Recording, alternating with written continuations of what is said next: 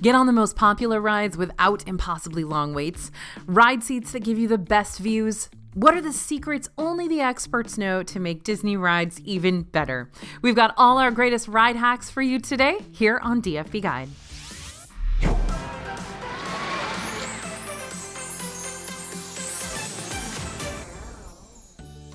Hey everybody, it's AJ for Disney Food Blog. The DFB team is in Disney World every single day. That's not an exaggeration. We are literally there every day. So we ride a lot of rides all the time. And that means we're getting pretty good at figuring out what ride tips are the best to rely on and which ones are just internet rumor mumbo jumbo. So today we've gathered 50, that's right, the big 50, ride hacks that have worked for us in the past so that you can use them on your next Disney trip too. Don't worry about having to jot down any notes though. We have all these hacks already typed up for you, ready to send your way. Send us your email at disneyfoodblog.com/50ridehacks. That's 50 ride hacks, and we'll make sure to get that PDF sent straight to your inbox. Okay, starting out with this first ride hack, we don't talk about this nearly enough, but it can make a huge difference for your entire Disney World trip. And that is scheduling an early breakfast at certain locations. So what do restaurants like Crystal Palace and Cinderella's Royal Table have in common besides being character dining locations? They've got breakfast reservations available before the Magic Kingdom opens each day. Yep, so while Magic Kingdom normally opens for everyone starting at around 9 a.m., these dining locations tend to have table availability starting at 8. If you happen to get your hands on one of these super early tables when the park opens at 9, a cast member will check for your reservation at the park entrance and then let you into the Magic Kingdom before everyone else. Now, I know we're talking about ride hacks here, but there's something spectacular about walking into a practically empty Main Street USA and getting a clear view of Cinderella Castle before you have to share this view with thousands of other guests. So make sure to grab a picture or two while you can. Nope, you can't just make a reservation then hop immediately onto a ride once you're in the park. You'll have to go eat first, and believe me, you're going to want to because these restaurants are super fun. But after you're done chowing down, you can be one of the first guests to get in line for one of your most anticipated rides.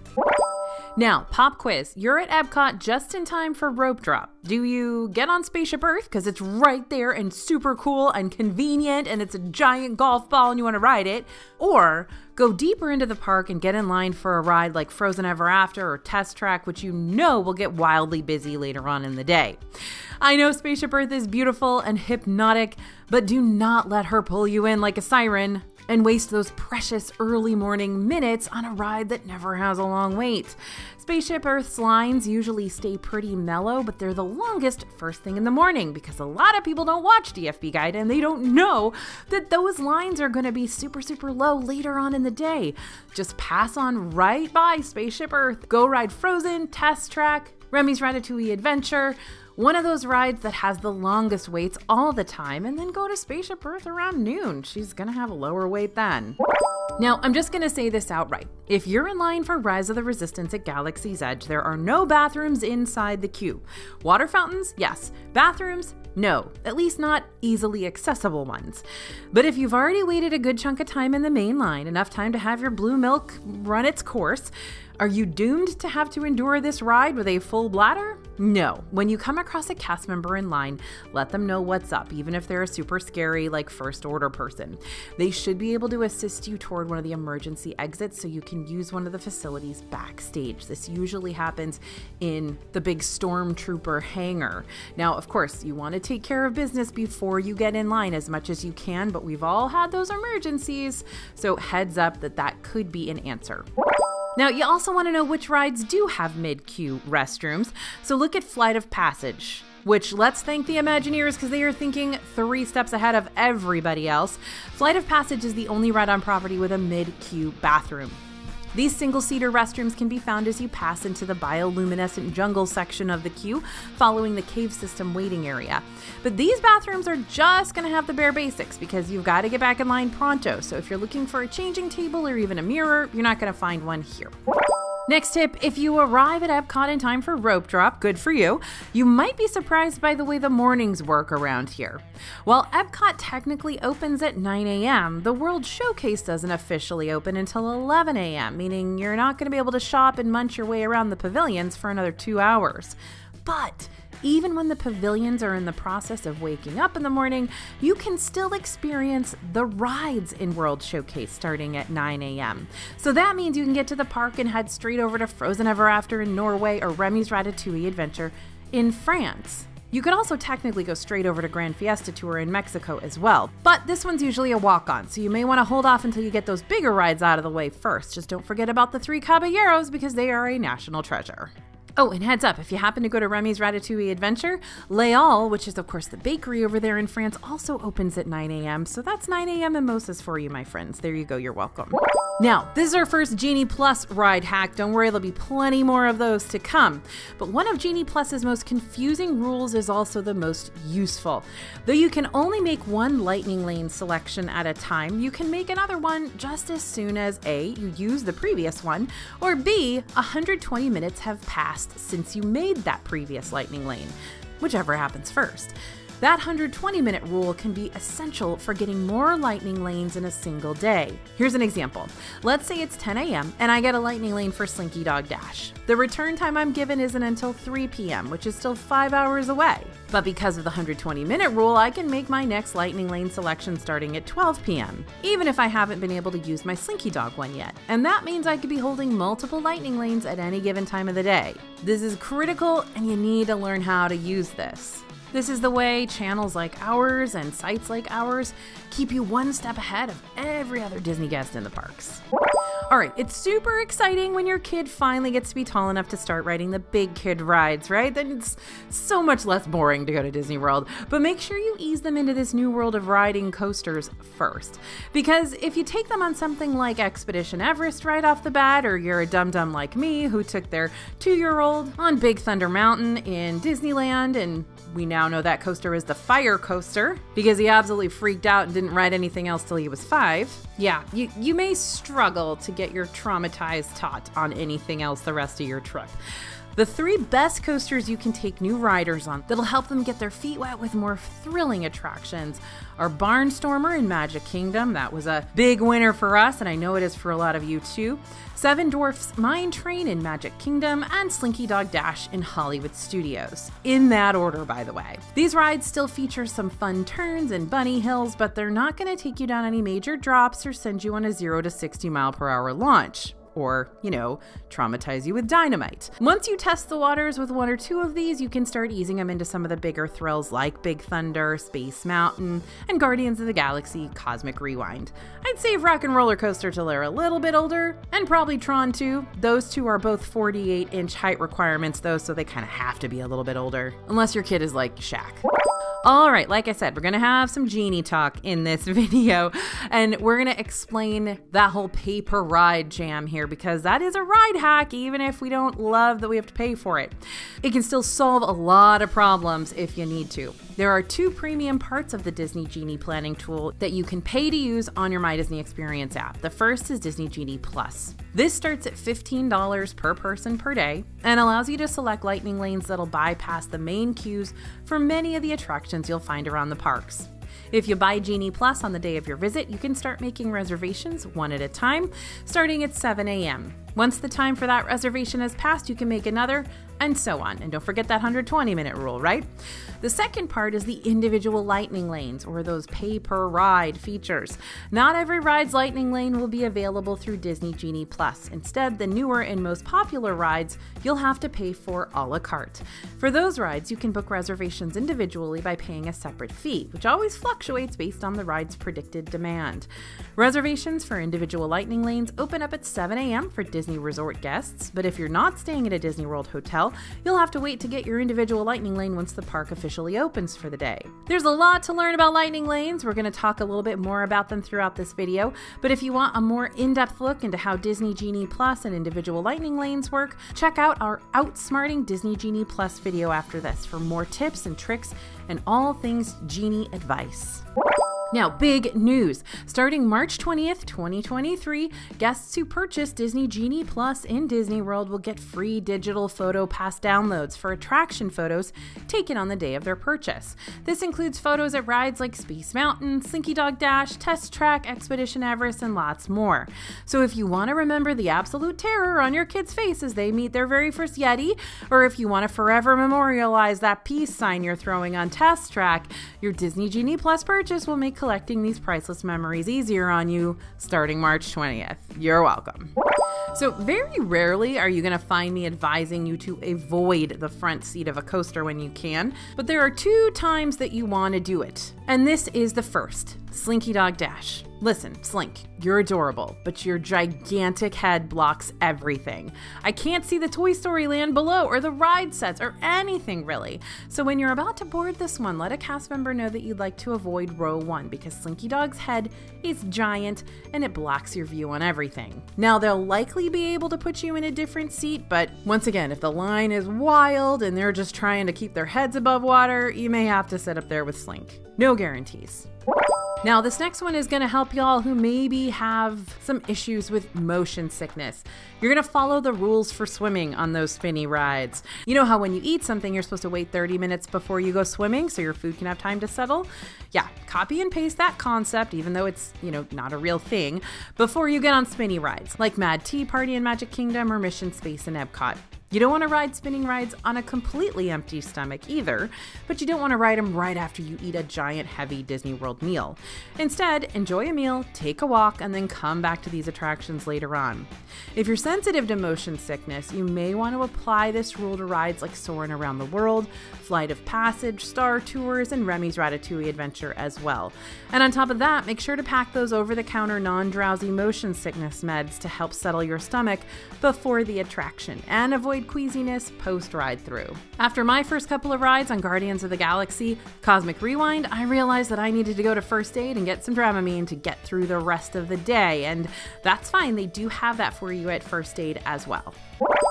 Now, here's the second time I'm going to advise you to not sit in the front row of a coaster. If you are a major thrill seeker, go to Universal Studios. But if you happen to be at Disney World, then this could be your favorite Disney ride hack yet. When it comes to those coasters at Disney World, like Rock and Roller Coaster, Big Thunder Mountain, Slinky Dog Dash, you're going to have a much more intense ride through if you're sitting in the very back row. Why? Because the first half of the coaster is yanking along the second half, making your ride through feel way more wild from the back. However, if you're with someone who isn't used to roller coasters yet or who straight up dislike more intense rides, then the closer you get to the front of the train cars, the slower things are going to go and feel.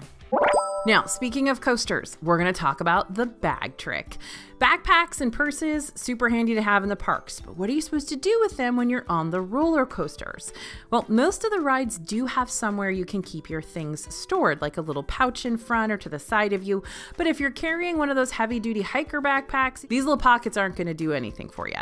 This is where the bag trick comes into play. Once you're seated, just take the handles of your backpack and drape each one around each of your knees. And that's what you got to do. That's it. We've never had issues with bags flying off of us before while using this method, but if you want a little bit of extra security, like I do on Rock and Roller Coaster, I always loop one strap around my foot, just for security.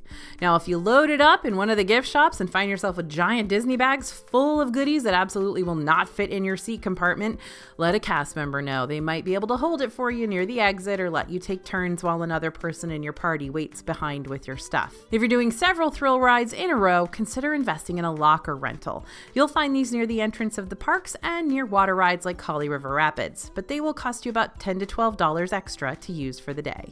All right, time for a virtual queue ride hack. You want to get on Tron Light Cycle Run at Magic Kingdom? Then you're going to have to be quick about it.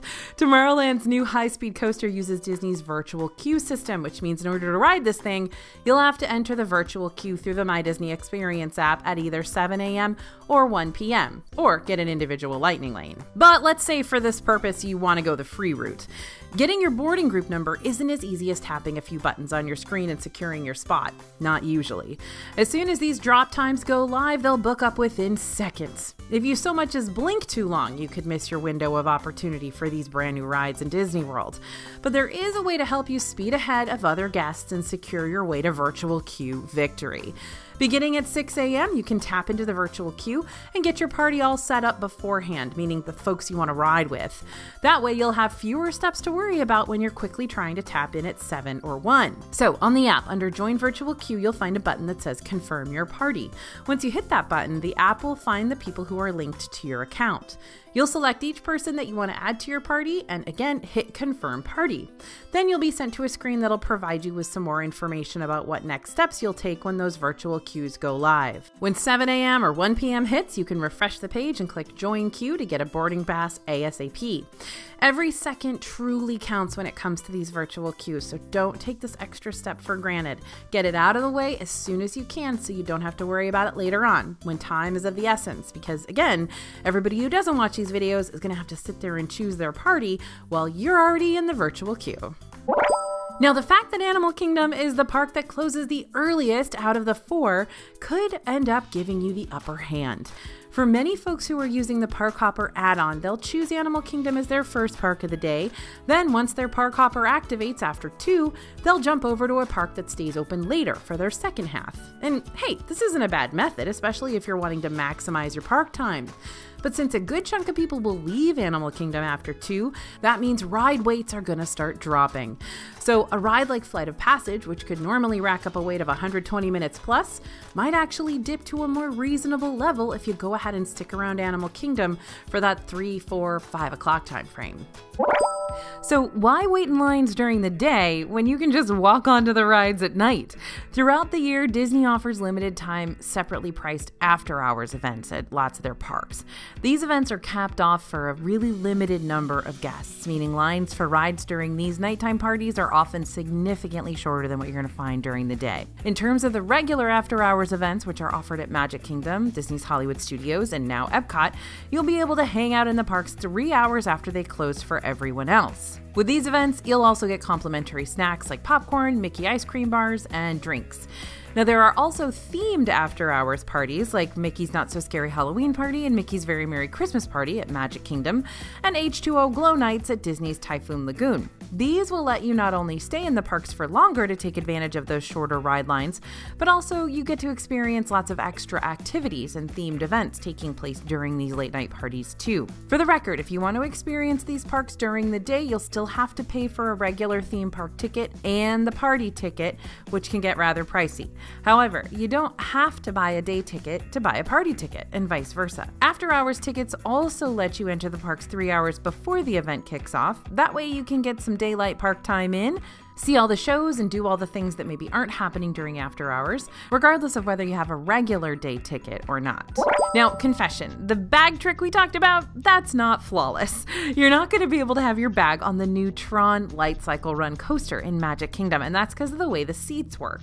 You're going to be riding this coaster like you would a bike, meaning you won't have any room to place a bag between your legs. There is a small compartment on the top of the Light Cycle for you to store smaller items like your phone, but otherwise you're going to have to use Tron's free locker system. Before you get to the vehicle loading area, you'll be directed over to the lockers where you'll temporarily store your larger items. To open a locker, just scan your Magic Band or physical park ticket, and it's a good idea to remember which number locker you selected, but even if you don't, there is a little touch screen off to the side where you can scan your Magic Band or park ticket, and it'll remind you which locker is yours. If you accidentally put your park ticket in the locker, which, yes, we have done, just track down a Tron cast member. They'll be able to reopen it for you, but you will have to describe what's inside the locker first. And if you don't have a Magic Band or a park ticket, talk to a cast member as well. They will give you a little one-time use card to use as your locker opening and closing device. Now, another great ride hack that we love is knowing which rides aren't going to have the longer lines. These are the ones you go ride when everything else is just through the roof when it comes to wait times. Here are some of our favorite underdog rides that you can choose to go on instead of waiting hours in line for something more popular while you're waiting for those lines to die down. In Magic Kingdom, head into Fantasyland. You're going to find a handful of rides with minimal wait times, including Mad Tea Party, Under the Sea, Journey of the Little Mermaid, and It's a Small World. In Epcot, you got tons of rides that aren't going to build up too high of waits, again, on a normal day. This may not be the situation if you're visiting during one of those peak vacation weeks, but we'll talk more about that in a minute. Rides like Grand Fiesta Tour in Mexico, Journey into Imagination, The Seas with Nemo and Friends, and Living with the Land are easygoing and usually pretty close to being walk-ons. In Hollywood Studios, finding any rides without those hefty lines is few and far between these days, but your best chances of lower waits will lie with attractions like Star Tours and possibly Alien Swirling Saucers. And in Animal Kingdom, ride times aren't terrible here usually, unless you're hanging out in Pandora. But if you really want a short ride line, take a journey aboard the Wildlife Express. This little train will take you to Rafiki's Planet Watch, which is a place where you can visit a petting zoo, explore the conservation station, and even sketch alongside Disney artists at the animation experience. So lots of guests still don't know about this free Disney tool, which is shocking because we talk about it all the time here on DFB Guide. But if you're a parent or guardian with younger kids that don't meet all the different height requirements, then you will need to know about the Rider Switch program. Rider Switch is a great way for a family with at least 2 caretakers to tag team an attraction. If there's a younger member in your group who can't or doesn't want to ride, all you have to do is request a Rider Switch with the cast member who's stationed at the entrance of the ride. It works like this. Person 1 can ride either solo or with the rest of their party, while person number 2 waits with the kids not riding. Then after the first section of the group is finished, person 2 who stayed behind can now switch with person 1 without having to wait in line all over again. Person 2 can also bring one other guest so they don't have to ride alone. This is a solid way to make sure everyone gets to ride the attractions they want to ride that day, because no rider gets left behind. Now, another great reason for Rider Switch is if you have a bunch of packages like we talked about before. This is especially a good way for you to be able to ride things when you're carrying a lightsaber around all day. Let's say you went to Savi's in the morning and made your lightsaber. Now you got to carry it around Hollywood Studios with you all day because it won't fit in a locker. So Rider Switch could be the answer if you want to ride some things and don't want to leave your lightsaber just sort of sitting out for everyone to check out.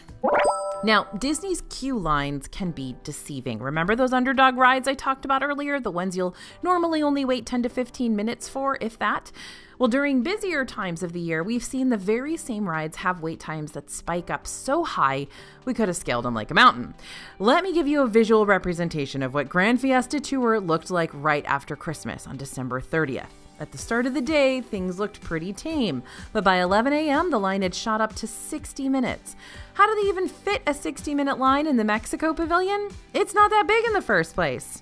By 5 p.m., the wait finally dropped down to around 20 minutes, which is still really long for this one, but way better than an hour. So here are the 3 things you need to take away from this hair-raising mountain climbing scenario. Number 1, keep an eye on wait times leading up to your trip and find out what the average lines usually look like. That way you're not suckered into standing in line for an experience that usually has no demand. You can study the wait times on the My Disney Experience app, but we also release updated posts on our DFB site that covers what we're seeing in the parks firsthand.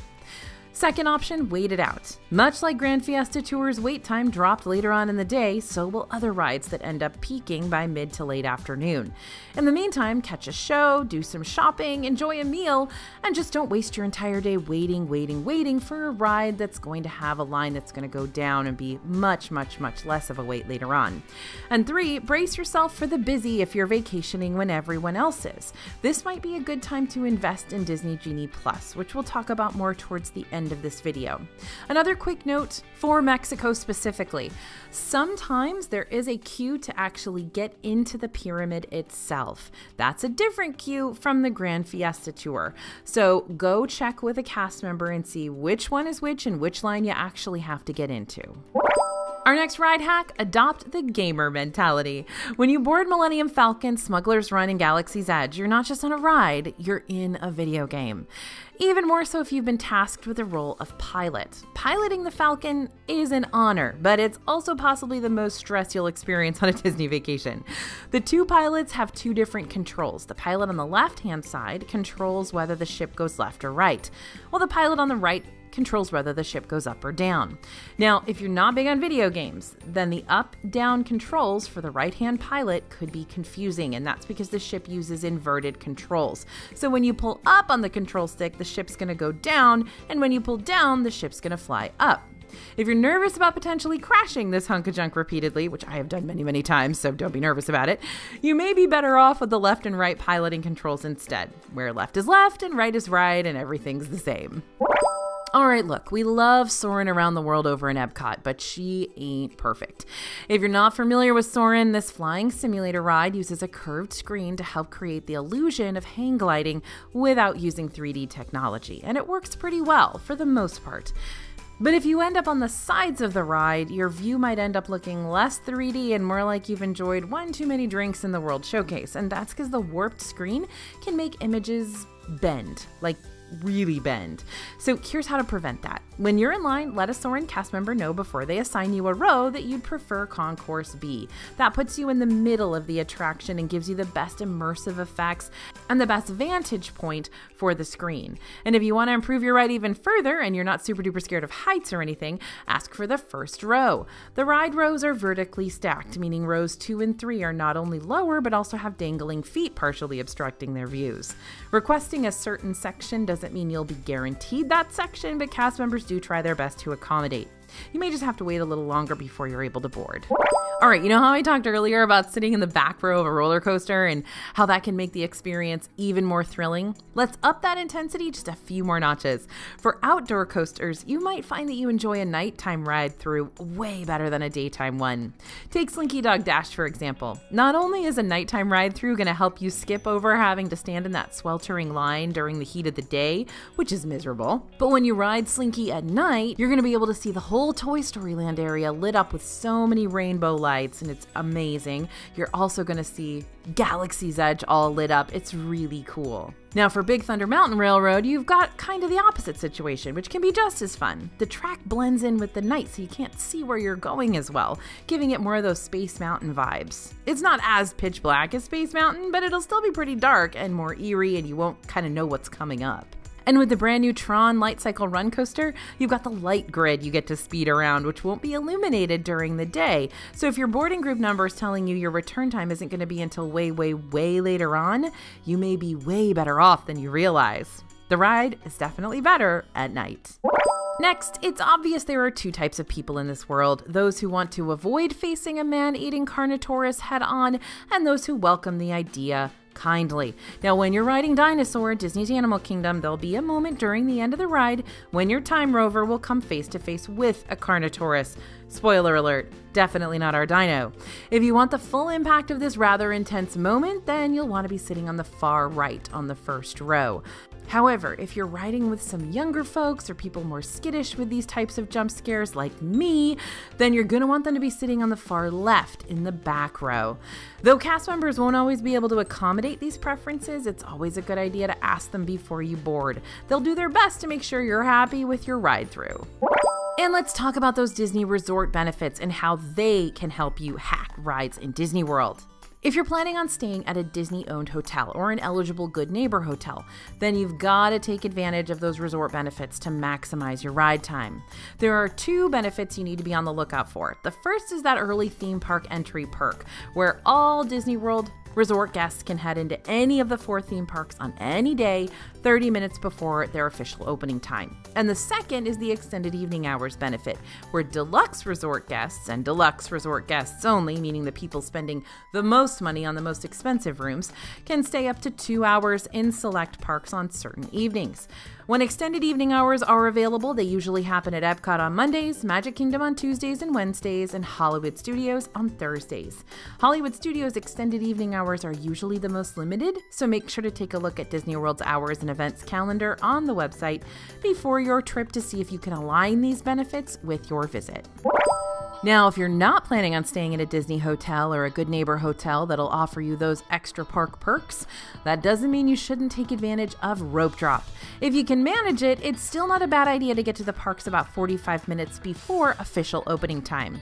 Before the start of the day, guests will be permitted into just a small portion of the park like Main Street USA in Magic Kingdom, but the other lands will be roped off until open, and that's where the name rope drop comes from. If you're there early enough to see these ropes officially drop, you could still be one of the first in line for any particular ride. Arriving early can end up being the most beneficial for Magic Kingdom specifically, because if you aren't relying on the Disney buses to deliver you up to the front gates, you'll have to park and take either a monorail or ferry from the Transportation and Ticket Center, which will then carry you over to the Magic Kingdom. This extra journey could take up to 30 minutes or more, and that could very well eat into your ride time if you don't arrive early enough. So if you want to get there early or for rope drop, leave your hotel about an hour and a half ahead of time, especially if you've got to manage the trams at Magic Kingdom as well. Now, I'm not backtracking here, but I am going to warn you, some rides may not always be up and running early in the morning. Take Tower of Terror at Hollywood Studios, for instance. Recently, if we've seen Tower of Terror become temporarily unavailable, it's been in the mornings more often than not. And that's because, well, Tower has had a rough go of it lately. Fortunately, it has multiple elevator shafts, and now they're all working finally after lots and lots of refurb. So even if one or two have to go down, the others still can stay open, but lines might be way longer since the ride will be running at half its usual capacity. So sometimes Tower of Terror has to warm up its ghostly Twilight Zone aura before being ready to drop guests to their untimely doom throughout the day. That means when you get to the park at rope drop and you're ready to make a beeline to this haunted hotel, your plans might have to quickly shift to a different experience while you're waiting for this one to go back online. So be flexible. Again, make the My Disney Experience app your bestie so it can inform you right when a ride is back in business. How you find that, by the way, is going to the map of the park you're in on the My Disney Experience app. If there's a little star, that means it's down. It's gone 101. But if it has a wait time, that means it's up and running.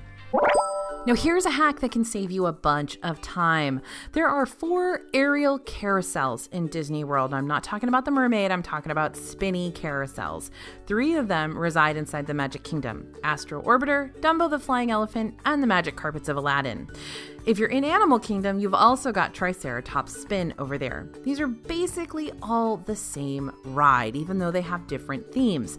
So choose to go on one and skip out on the others if you're looking to save yourself some time. So which one should you choose? Well, if you're a purist, Dumbo is the obvious choice. It also has one of the coolest queue lines on property where your kids can pass the time burning energy around an indoor playground while you wait. For a more thrilling experience, or maybe an adults-only group, Astro Orbiter might be a better option. This Tomorrowland attraction can take you up 80 feet in the air and give you sweeping views of the park.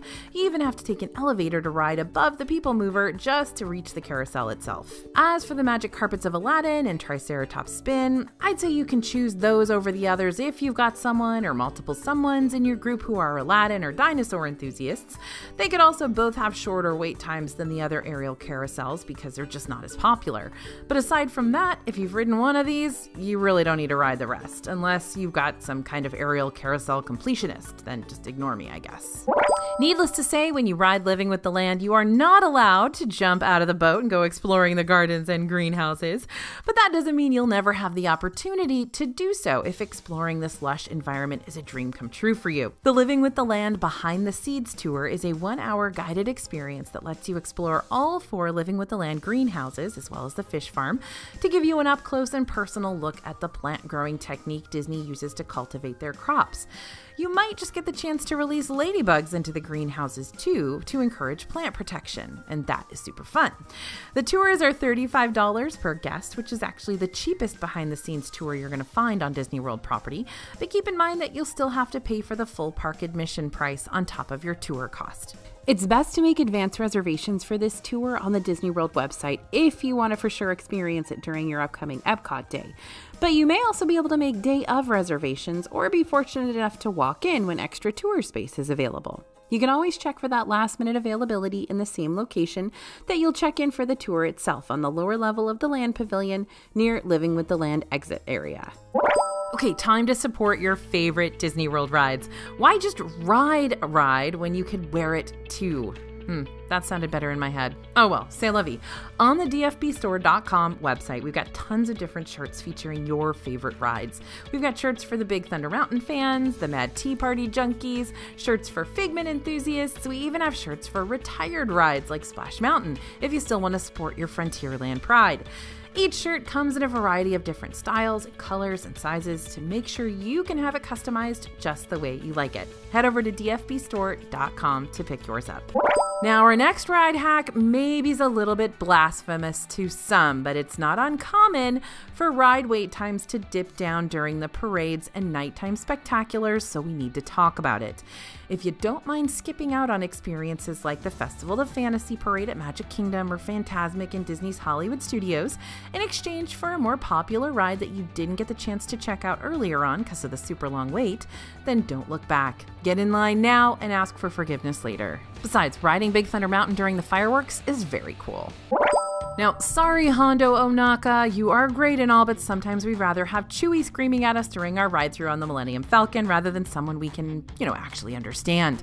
When you ride Millennium Falcon Smuggler's Run, your default guide is set for Hondo, but if you successfully hack into the ride's mainframe, so to speak, you can replace him with your favorite lovable Wookiee.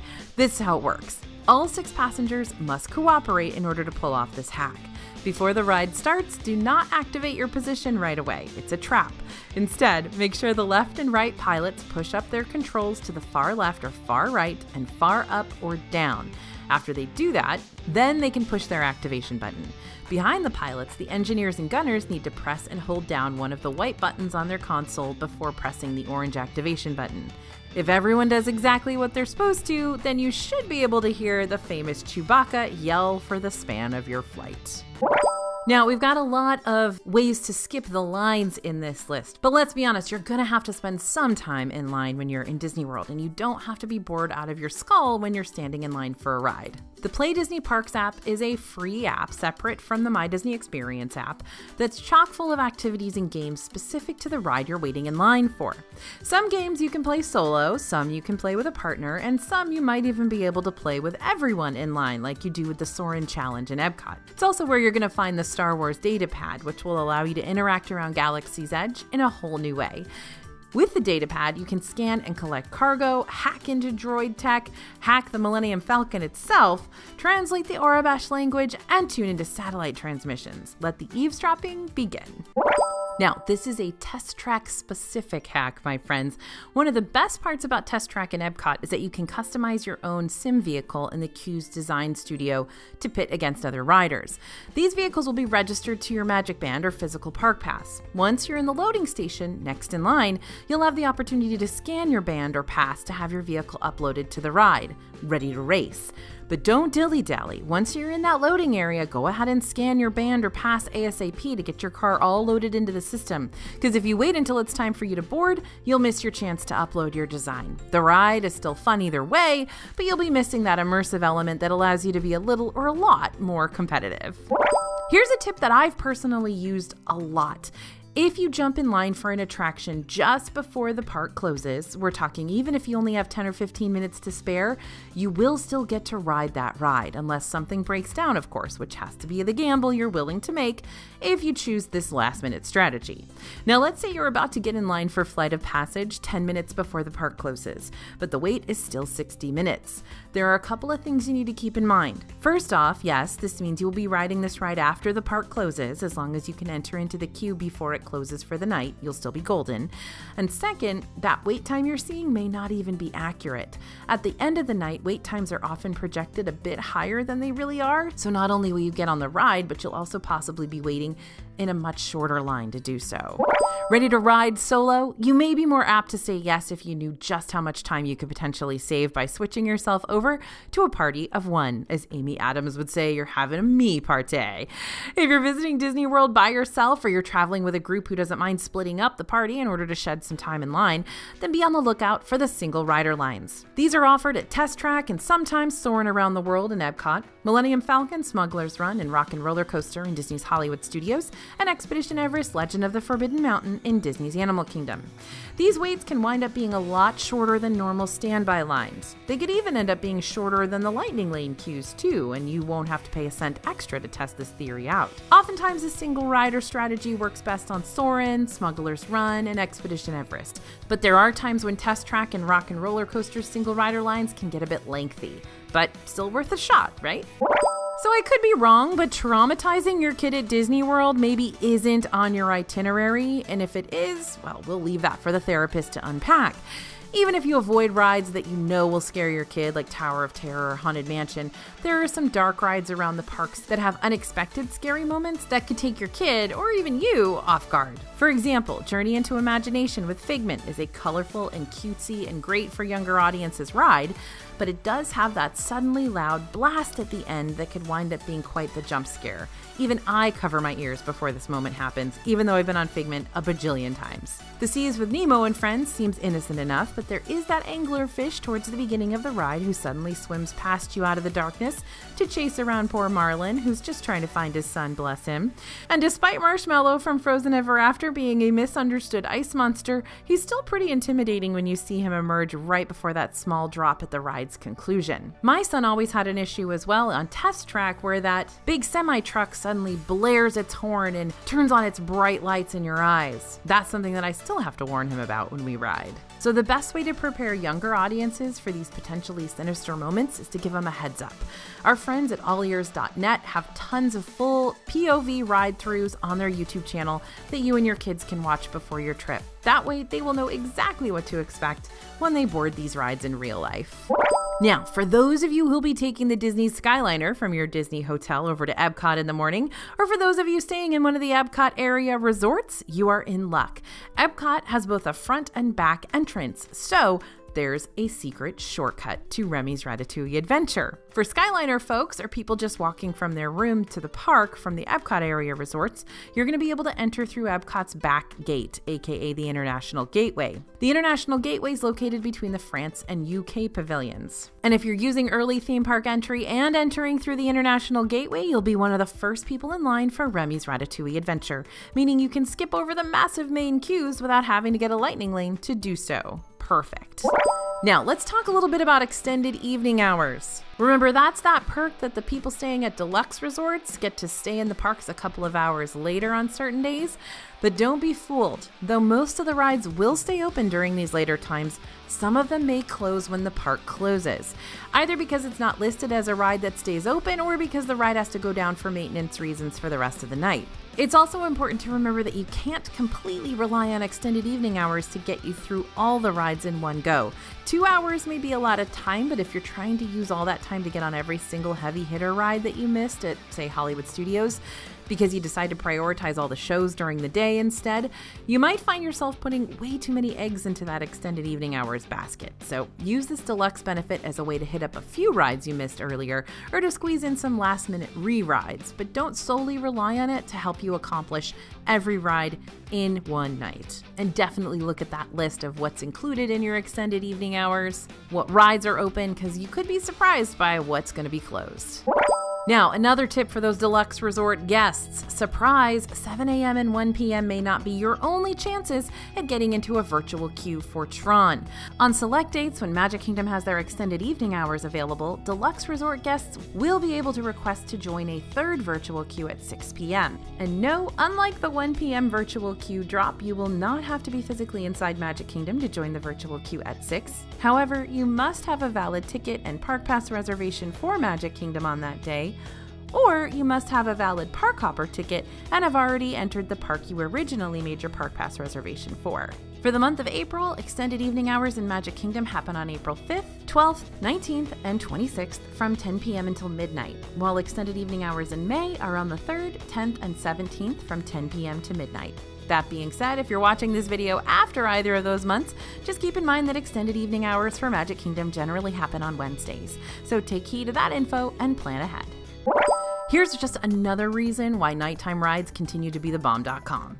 Magic Kingdom rides like Seven Dwarfs Mine Train, Big Thunder Mountain Railroad, and Astro Orbiter can give you a totally unique view of Cinderella Castle fireworks on display. But you'll have to time your visit just right. The nighttime spectaculars are usually only around 15 minutes long, so if you see that line for Big Thunder Mountain is pushing 30 minutes, you're probably going to miss the show. But if you were to jump in the queue 20-ish minutes before the show starts, you might just be able to pull off one of the coolest ride-throughs of Big Thunder Mountain ever. Now let's talk about earning a high score on one of the rides where a family throwdown is imminent. Don't just ride Toy Story Mania in Disney's Hollywood Studios, dominate it. This gallery shooter doesn't just reward you with points based on luck. It's all in the wrist, as well as knowing exactly which targets are going to give you the most points. Because all the different ride tricks can be rather involved, I'm just going to narrow it down to a couple of my favorite strategies that'll help you rack up major points quickly. Strategy 1, knock the fox off the henhouse. I know this sounds kind of mean, out of context, so hopefully no family members just now walked in on this video, but when you're in that first barn scene on the ride, shooting down the fox will reward you with tons of new high score targets to hit. And strategy 2, get a ring tossed around all the little green aliens at the same time. Even if you're actively competing against your fellow ride partner, you'll need to work together to accomplish this. If you do, the scene will change into a robot with an open mouth that lets you shoot as many rings as possible for 1,000 and 2,000 points each. There's a good lesson about teamwork hidden somewhere in that ride secret, but I'm too busy trying to win to come up with something clever, so fill in the blanks yourself. Now, the weather forecast isn't the only forecast you need to check in Disney World. The My Disney Experience app can help you figure out what estimated crowd levels might look like for each ride on the day of your visit. Just go to the tip boards option on your app, select the park you're currently visiting, and choose the attractions and shows list. Then scroll down to the ride you want to learn more about. On the right side of the attraction, tap on the View Details link. That'll open up a new screen that'll show you a graph of what estimated wait times should look like for each hour of the day. Though these estimations are subject to change, the graph can still give you a good idea for when the queue lines are predicted to be more reasonable or to skyrocket and be at their busiest. This is, of course, all based on previous data that Disney has collected, so it's pretty valid. Now, this is a big Kilimanjaro Safaris tip that you need to know about. Kilimanjaro Safaris in Animal Kingdom is the only ride in Disney World where you're going to be able to see hundreds of living, breathing, non-animatronic animals in a single tour. But because these animals are real and not just programmed to entertain you, your ride through on this safari is going to be different every single time. If you want the best chance of seeing more animals out and about and active during your ride, avoid getting on this one during the heat of the day, because if you're feeling hot, sweaty, and miserable, so are the animals. And that means most of your ride will consist of the animals hiding out or sleeping or just avoiding the public entirely, which is totally relatable in Disney World in the middle of the day. However, when it's cooler out, like in the early mornings and around dusk, you're probably going to see more animals up and roaming around. That being said, different animals prefer different times of the day, so you might see certain animals when the sun's rising and completely different animals when the sun's setting. And then there are some animals who love the rain, so if you know things are about to get drizzly, then you know which ride you can turn to next. Now, I know you don't want to hear this, but refurbishments happen way too often in the Disney World bubble. Here's the good thing though, they're almost always announced well before they actually happen. If you don't visit the parks often, or maybe you're about to go on your very first trip, make sure that the ride you're desperately anticipating will be open and waiting to meet you. You can check the refurbishment schedules on the Disney World website, and we'll keep you posted too on our newsletter. If you send us your email at disneyfoodblog.com/50ridehacks, we'll not only give you the full PDF of this entire list, but we'll automatically sign you up for that newsletter, which is absolutely free. And this is going to keep you in the know when it comes to all things Disney announcements, updates, refurbs and closures, and everything else. The Walt Disney World Railroad is a chill way to explore the Magic Kingdom from the comfort of your train car, and we are so glad that it's finally back and running. But not every time is train time. If you happen to be riding this locomotive during the Festival of Fantasy Parade, there's a good chance you might be stopped in your tracks, literally. The train will have to stop at Main Street USA to let the parade cross through backstage, and that takes a solid 15 minutes. The Festival of Fantasy Parade takes place in Magic Kingdom twice daily at 12 p.m. and 3 3 p.m., though show times are always subject to change. If you don't want to potentially get stuck on your train ride, try to avoid getting in line around these times. Unless that is you want to get stuck to give your feet an even longer break, as well as catch the tail end of the parade while you're at it. Now, you've already learned how to score big on one Toy Story gallery shooter, so why not learn how to master another? Buzz Lightyear's Space Ranger spin in Magic Kingdom is wanting you to rack up big points to become a galactic hero. But in order to accomplish that, you need to know where exactly the targets with the highest points are hiding out on this ride. So here are the 3 targets you need to be on the lookout for. Number 1 is located in the first room. See that giant robot? Trust me, you can't miss him.